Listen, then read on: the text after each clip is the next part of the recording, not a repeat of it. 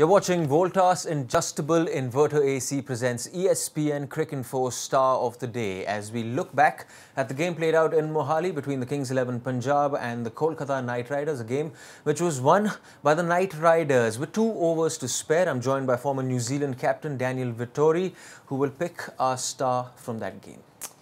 Lynn, I thought he was fantastic at the top of the order. They needed some impetus in that power play because they were chasing a daunting score in 180. Kings 11 did well to get there, and he came out and was aggressive. He targeted a few bowlers, took the pressure off Shubman Gill, who obviously went on to play a fantastic innings, but I thought that start that he got him off to took all the pressure off everyone and put them on a path to winning the game. You reckon the old Lynn has come in a little too late to the party? No, I think he's played a different role. I think he's played the role that KKR wanted him.